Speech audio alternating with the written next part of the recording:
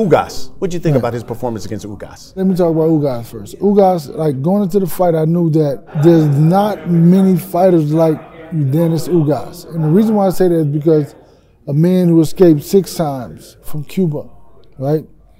And on the 7th time, he was able to escape. So how do you break his will? Because you can imagine what they did to him every time they caught him. How do you break him? I told Errol, I said, listen, there's one, you got to break him because he's not going to stop coming. And if you watch him in the fight, Errol broke his ribs, but all this broken stuff, and in the corner he would, they put ice on him, but he would go back out there and fight and didn't bat an eye, right?